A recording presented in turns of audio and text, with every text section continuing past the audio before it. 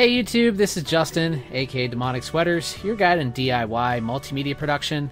Today I'm here with another Qtractor tutorial, and what I wanted to talk about today were Qtractor's editing tools, which are pretty cool. It's a little bit limited as far as some things go, but it has certain tools that allow you to do things that you basically have to do, or you would do in other ways. For example, there's no edit groups in Qtractor, as far as I know. There may be, and if there are, and if somebody knows about that, please let me know. I know you can group files over here in the files section, but I don't really see any real purpose to that. I can't tell if they actually... you don't seem to be able to edit things that way. Like, for example, you can't highlight more than one, and then when you drag this over, it just does the one. It doesn't do both. So that's what I'm trying to say. However, that doesn't really make things impossible in Qtractor as far as editing. What you can do here is, if you notice up here what I just clicked on, these are your edit tools. And the first one that it goes to by default is just clip. And all that is when you click any one of these clips in the timeline, you get or it highlights the whole clip, rather. And I'm not sure what this, why that line shows up there on a track for me all the time. I'm not sure about that either, and if somebody knows the answer to that, please let me know.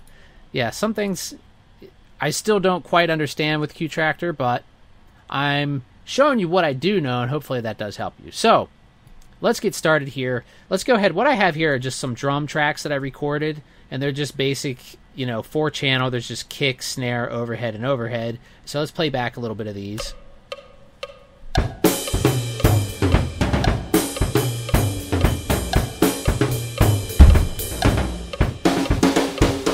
Okay, so say we wanted to take that first section and turn that into a loop. So first off, let's hear what that would actually sound like.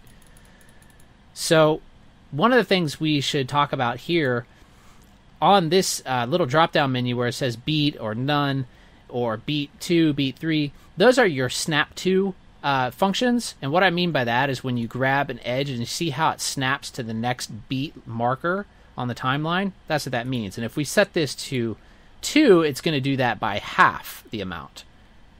And 3 by a third.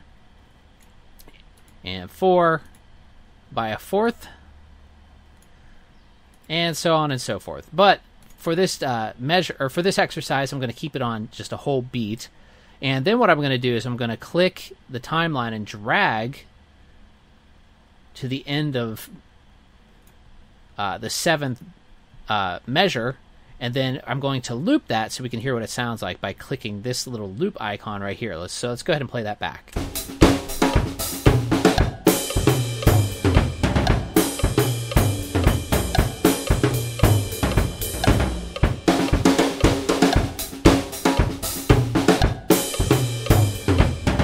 Okay, so pretty much on time. My playing wasn't so great when I recorded that, but good enough for this lesson. So what we can do, what we need to do here, it already selected all 4 clips, as you notice when you click and drag the timeline. But say if you want to do that without doing the loop measure and you just want to select all of these tracks for editing. So what you could do then is go to your clip selection here and then select range. And then whatever you click and drag will automatically select every single track that is down below that. So then say we wanted to cut those 2 first measures out and turn those into, their own clip. What we could do, or not their own clip, but just separate them from the rest. What we could do then is just go to edit and then split, or you can push Control Y on your keyboard. So let's go ahead and do that.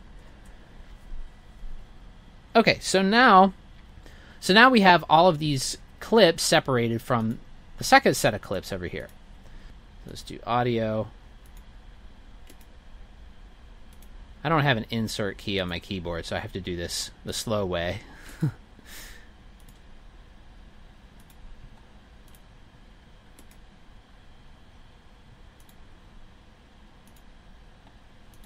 Okay, so say we wanted to move these 4 clips down to these 4 tracks down below. One severely annoying thing about Qtractor is you can't just click, you can't highlight all 4 of these clips and drag them down there. It won't let you do that for some reason. So what you need to do is actually click on one and drag it down, and click on the other and drag it down, and so forth. And, you know, this is the kind of thing where Qtractor really starts to fall short compared to other DAWs. The editing, it works.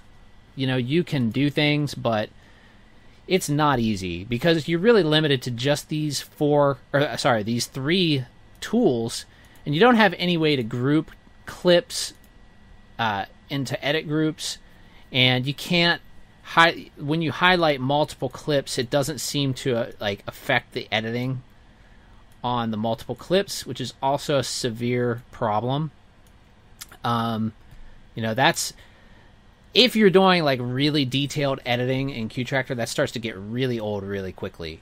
And I'm not sure, you know, maybe I'm wrong about that. Maybe there is a way to do it that I just don't know, but I spent a few hours messing around with it, and I really can't find a way to kind of group edit things other than using the range or rectangle. And I should talk about the rectangle tool. And basically what that is, it's the same as the range tool, except you don't have to do it on all the tracks, or all the clips rather. Whatever clip or track that you hover the mouse over, it will select all of those equally. So you can, you know, Control Y and cut that out of there. Cut, copy, paste, that all works on groups of clips. But everything else, like, well, you can drag, you know, say, those 4 clips that I just selected there, you can drag those over or horizontally, but you can't vertically. So yeah, it's weird, but that's just how it is. You know, hopefully that'll improve in the future. But you know, it still is pretty cool. I still really like the GUI design much better than Ardour. Like I feel like it's easier to understand and just more pleasing to look at than Ardour. But I do think that Ardour has far better features as far as editing audio than Qtractor does. It has group editing. You know, you can do the buses work pretty much flawlessly. There's a time, or the click track. You can change tempo, which I think you can do in Qtractor too. I might be wrong about that. Actually, I don't know if you can. But anyway, for editing groups of clips, it can be done, but it's just a little bit limited. But the way to do it is with these 3 tools. So you have clip, which selects 1. Let me unhighlight it. Clip selects 1.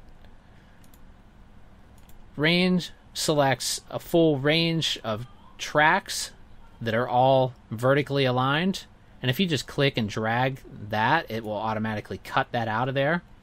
And same goes with rectangle. Rectangle selects groups of clips, but only where you drag the mouse over. And then you can click and drag those as well.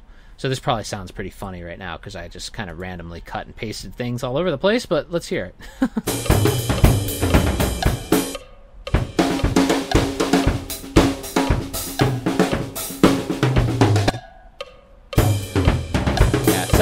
But I'm not really sure. One of the things I'm still confused about is I seem to end up with kind of a ghost track on here. A lot of times there's this track, you'll see it here, that just has nothing on it. And I don't know where that came from. I didn't record that. It just seems to be there. I'm not sure. And that seems to happen to me a lot. And maybe that's just something in this version, which is 0.8.4. I have a slightly older version on my other laptop, and I'm not sure if I've noticed that on there. It may be just on this one. But anyway, hopefully you found this tutorial helpful, and you're able to get some editing done. Oh, another thing I should talk about, actually, that I wanted to mention, that is a pretty damn cool feature, and it's not all bad that I'm saying this time, so I just wanted to mention that what you can do here, let's get rid of these first. There is a really good time stretching tool that all you need to do is highlight the track, or the clip that you want to time stretch, and then you hold down the shift key and then click and drag, and that will automatically time stretch that to the next whatever you have highlighted as your snap to, or if you don't have snap to enabled, it'll just wherever you let go of the mouse. However, another big problem with this is it won't let you do this with a group of clips, which kind of renders that useless if you're editing drums. So, you know, a couple of things could really use some improvement, but it is still pretty cool. But it's probably not going to be taking over as my main DAW anytime soon, unless some of these things get fixed. So anyway, hopefully you found this educational and entertaining, and if you did, feel free to click like and subscribe, and thanks for watching, and have a great day, everybody.